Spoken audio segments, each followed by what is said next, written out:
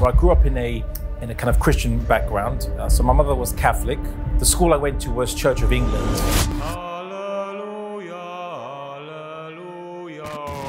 If there is a hell and there is a day of judgment, I don't want to get punished by God for following the wrong religion or the wrong belief that could have bad consequences. I don't want to get punished by God for following if there's a purpose of life, and the purpose of life is for human beings, then surely it should encompass every aspect of human life. I was aware of Islam and it seemed deceptively simple.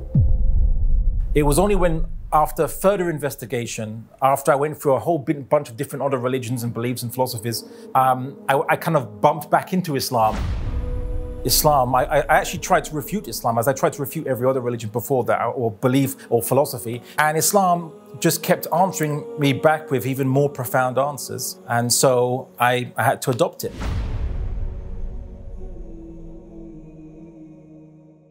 Assalamu Alaikum, Brother Abdullah Al-Andalusi. Really, thank you for coming and accepting our invitation. We are very happy to have you with us. I want to start with, who is Abdullah Al-Andalusi, and can you tell us briefly about your life? Okay, wa alaikum assalam wa rahmatullahi wa barakatuh. Barakallahu feekum for inviting me on.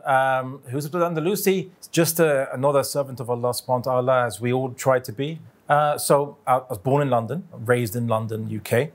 My family background is I'm kind of part Portuguese and part North African. So I grew up in the Christian secular family background, and I kind of became Muslim at 14 years old. At about 18 or 19 years old, I got more involved in public da'wah, and eventually I ended up getting involved in public debates and discussions, giving lectures at universities, and kind of doing videos and publishing articles and things like this. You were 14 when you converted to Islam, as you said. Can you take us back to those times? What was the reason that you started researching at such a young age? A simple answer would say curiosity, but also it was just simply I became aware of different religions. So I grew up in a kind of Christian background. So my mother was Catholic. The school I went to was Church of England, and they had mass and communion and all this stuff. I was taught Bible stories, and like my fellow students were. But I asked the question after I became aware that there were different religions. I asked the question, how do I know that I'm following the right religion? If I was born in China, would I be an atheist or a Buddhist?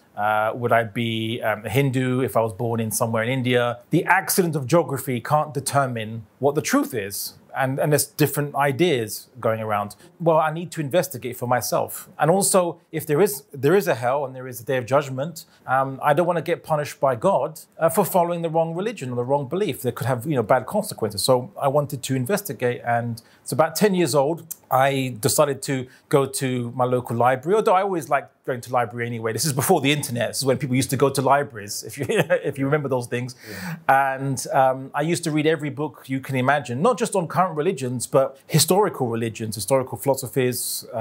You name it, I researched it, from ancient Egyptian concepts of life after death to Tibetan Buddhism, to even kind of Western New Age spirituality and so on. Every kind of cult you can imagine. I researched everything. I thought I'm not going to assume that the size of a belief or a religion or a philosophy determines its truth. I'm just going to see, what these different ideas are. Is there any proof for it? Does it make sense? Are there any problems I can find in it, like contradictions or things like this? And if so, then it's not the truth. So I went through that gradual eliminating process. Did you start with Islam, or Islam was the last religion to look at for you?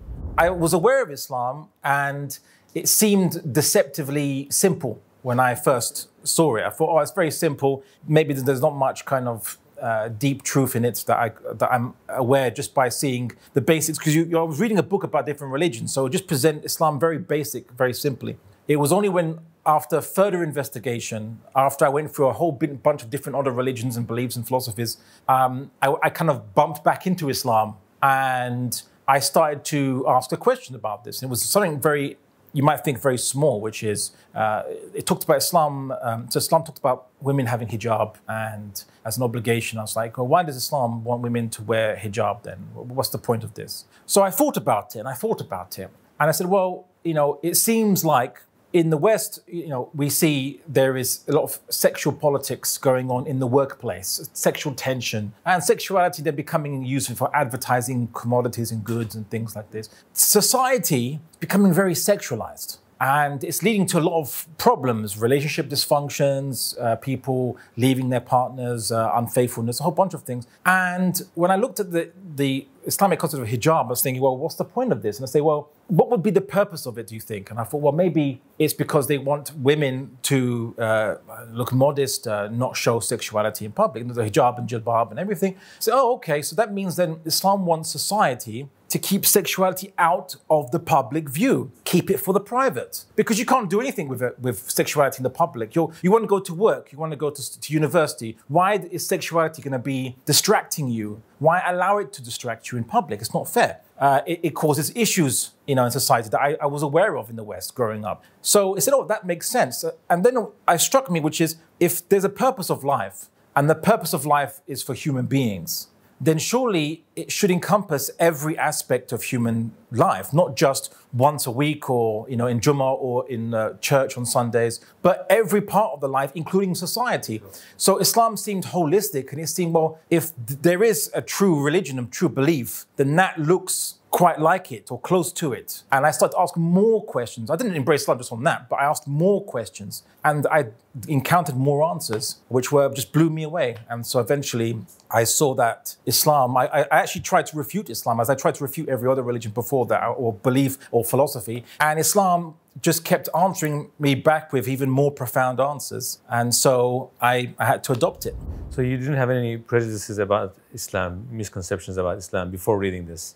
Assalamu Alaikum, brothers and sisters. We realize that 80% of our audience, including this video, are not subscribed to our channel. As you know, we are a non-profit organization and advertisements are disabled on our videos. Towards Eternity is not just a YouTube channel, but also a madrasa. Here we try to educate ourselves and the youth Islamically. So the only reason we are asking for this is to spread the truth. It may seem like a small act, but inshallah, it will help us reach millions of people.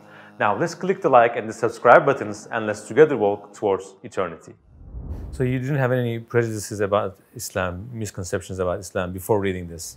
The prejudices I had was the common liberal and secular prejudices about religion. Religion doesn't talk about politics. Religion doesn't talk about society or economics or human problems. Religion is just a belief you have where you can pray for things that you want and maybe get them, or it makes you feel good, perhaps, when you feel scared about things. But that was it. That was the prejudice. This was early 90s. This is before 9/11, before all this stuff. So it was the common prejudice against all religions that was imbibed into me, inculcated into me rather, that I've had as a secular liberal person in a secular liberal society. So when I encountered Islam was so holistic, that's what shocked me, because I was told that religion doesn't talk about those things. And when I discovered it did, it made more sense that it would have talked about those things. It should talk about those things.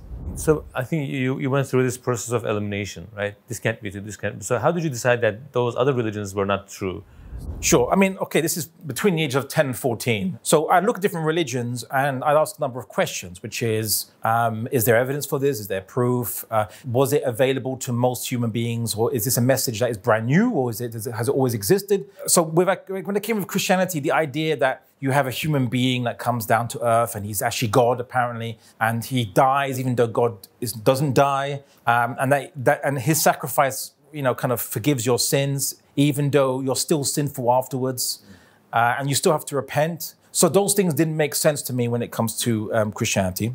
When it comes to Judaism, sure, it believes in monotheism, but it seemed very much restricted to this one particular tribal nation of people throughout history. And you didn't see any explanation for other tribes around history or what other people should be doing and following. When you come with Buddhism, human beings are basically born into the world and they reincarnate constantly until they reach enlightenment. And I say, okay, well, what's enlightenment? Well, enlightenment is when you know the purpose of life or you know some deep truth. And I say, well, you're saying the purpose of human beings is to be enlightened. And enlightened means to know your purpose. But then I know my purpose. My purpose is to be enlightened. And it becomes a circular logic. Also, there's other questions like, if there's no God in Buddhism, or God is not important in Buddhism, who set up the system of rebirths? And was there a first human being? Because you can't have an infinite regress in the past of people being... So what was your first soul, your first body that you were born into? And then where were you before that? They're not answered these questions in Buddhism. Hinduism believes in a similar idea,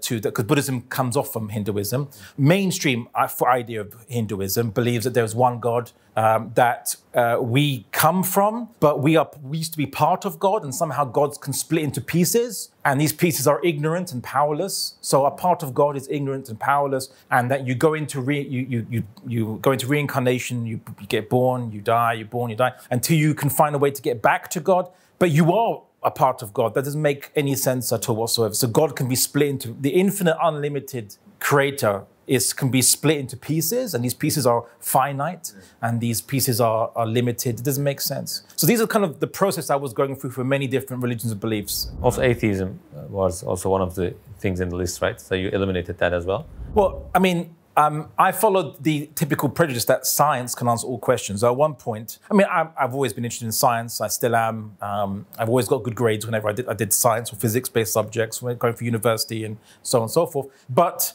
the idea that I thought science could answer all questions was an assumption that was taught to me by the society that I was in. But science doesn't talk about what is beyond matter. It talks about how matter behaves, and that's it. So how fast it goes, and how it operates. It doesn't talk about what ultimately it's made up of. It doesn't talk about where it comes from. It doesn't talk about, where it's all going. It just talks about how matter behaves. And then scientists either try to extrapolate, saying that, oh, well, matter will always be the same way forever, or matter was always existing there forever. But that doesn't make sense because, again, infinite regress. To get to this point in time, we had to wait an infinite amount of time to finish. Well, infinity doesn't finish. We never reach this point in time. So the fact that I'm right here sitting in front of you proves to me that God exists, or there was a creator that initiated matter to move and to change and so on and so forth. So that's why I eliminate all these things. So after being convinced that Islam must be the true religion, what steps did you take? What was your ultimate journey to accepting Islam? Can you tell us about the phases? Okay.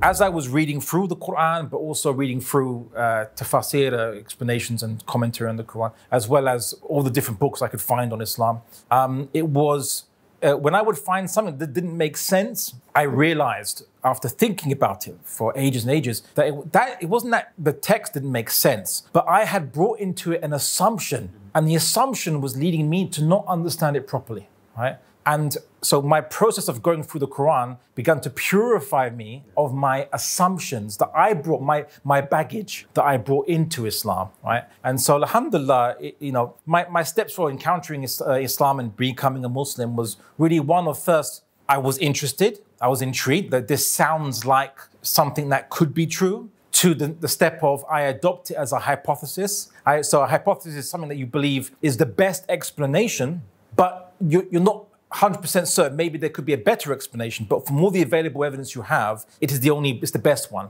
And after going through and my knowledge increasing more and more and more, and I started to ask questions like, well, what if there was let's say I was going to create a religion and I was going to take Islam as a basis, but I'm going to change something of it. Would it be just as good or better? And as I did that process, I realized that every time if you make any kind of change to Islam, it ends up with a contradiction or something that doesn't make sense.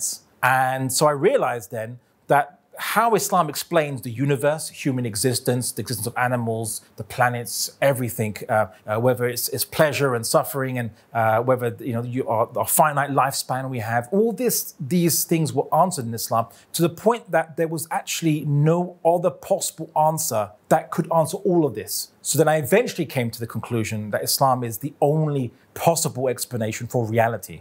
And then I had yaqeen, then I had absolute certainty in the deen of Islam. What was the last thing that you said, okay, now I'm going to become a Muslim tomorrow? What happened that you decided?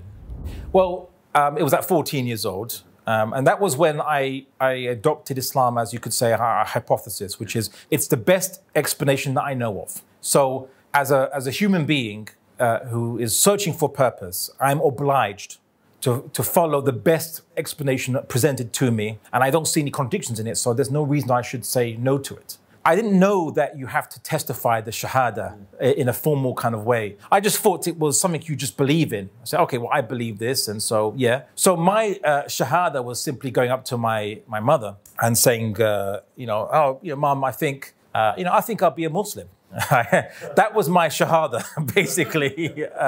And, look, my mother, from a secular background, but a liberal secular background, religion wasn't so important. So she didn't really think it was a big deal. She thought just a passing phase. Because, parents see their children go through different phases and they try different things or different hobbies. So she thought this was just maybe a hobby I would do. After almost 30 years later, I think now she realizes that it's a bit more than a hobby. Right? Life itself. Yeah. So, alhamdulillah. Yeah. When you started preaching Islam, giving dawah to people, were there anyone that became Muslim around your circle, your family? Well, I mean, as I started investigating Islam, I would always tell my mom about this, and obviously, my father as well. And over time, alhamdulillah, they saw changes in me. I became a better son to them. I mean, I came from a secular liberal society, and you had rebellious kids, and it's different from the kind of rebellious kids you might think, because all kids are kind of rebellious in some way. But Western rebellious kids are much more disrespectful to their parents compared to, other cultures and beliefs and so on and so forth. And so when I understood what my purpose in life was, I saw the errors of my ways, and I saw that I increased in gratitude for what my parents did. But when my parents saw this, when they see that their son is working harder, is politer, is more well-behaved, I wasn't perfect, but they saw a radical change in me. How can you hate that? Right? How can you fear that? I think adab conquers more than ideas do sometimes. People just see the change in your adab and akhlaq, and that impresses them and inclines their heart towards you more or more effective than any hours of preaching you can do or speaking you can do. The one difficulty is it is hard for the parents to see their child, teach them about life. So I changed your nappy, right? And now you're going to tell me about what I should be doing in life. So there was some of that, but eventually, like my father kind of rediscovered, I suppose you could say, Islam for himself. And for my mother, she became a kind of a nominal Muslim. It's not 100% perfect, you could say, because the thing is that she doesn't have many Muslims around her, right? And so all her friends, or most of her friends, are Catholic or secular and so on and so forth. So it's very hard because we're social creatures as human beings. You need to have encouragement. But alhamdulillah, she did say the shahada. Some people's stories are a bit more romantic, you could say. My one was more this gradual realization for both myself and eventually for my parents too. When you look at the Qur'an, what kind of book do you see from the perspective of your areas of interest? When you read the book of the Qur'an, it is unlike any book you've ever read. Even when you see the translations, it doesn't seem like something a very capable human being could ever attain.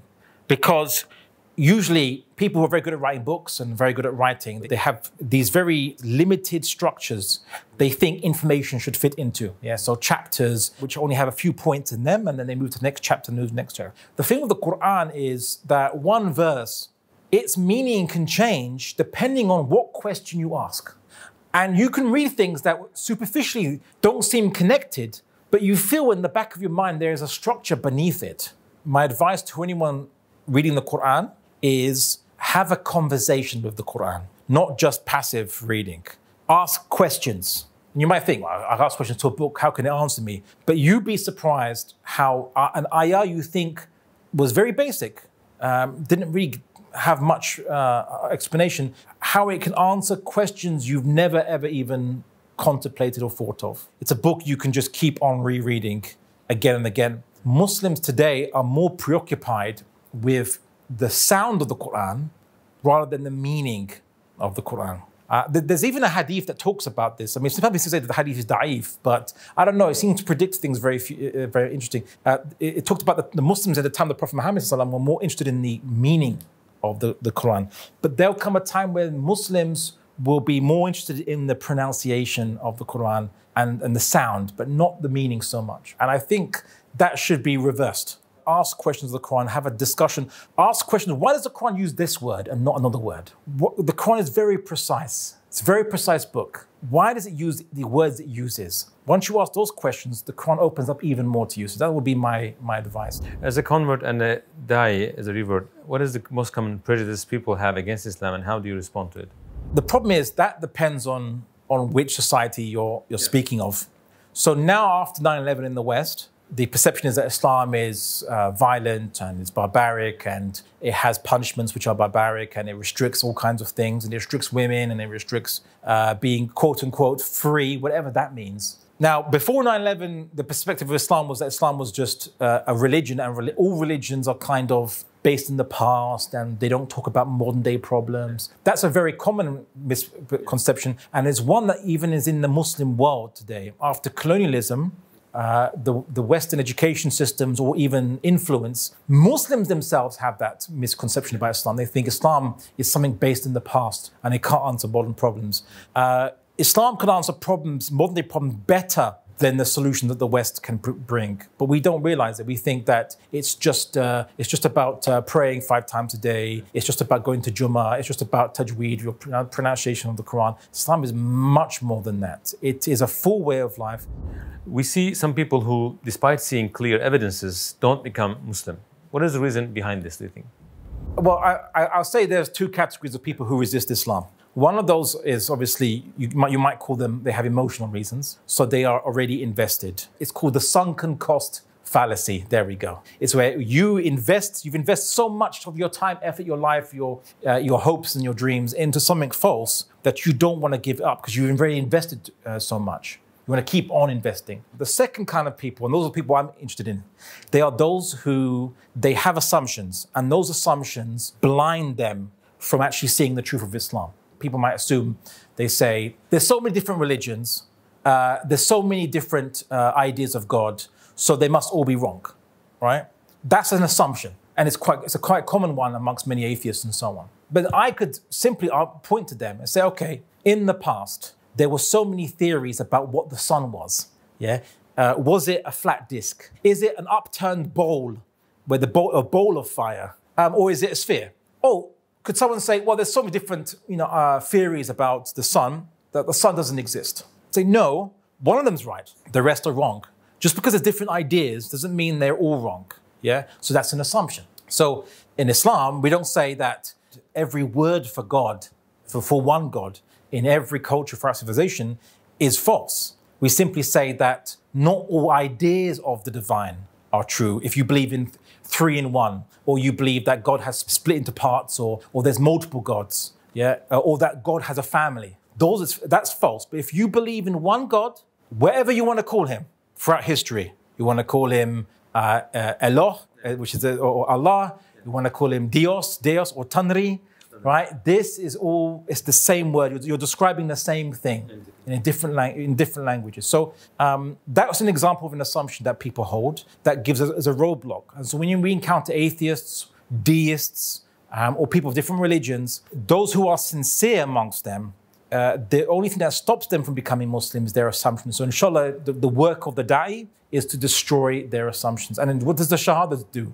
The shahada starts out with a negation first. It says, La ilaha, right? So there's all these idols, all these humans, statues, pieces of wood, all these things, whether it's volcanoes you worship, or the sun you worship, or the moon you worship, all these are false idols, right? All these gods are false except the one God which is beyond creation. How did you find strength in those times? Where did you find strength when you were by yourself and no one around you was Muslim?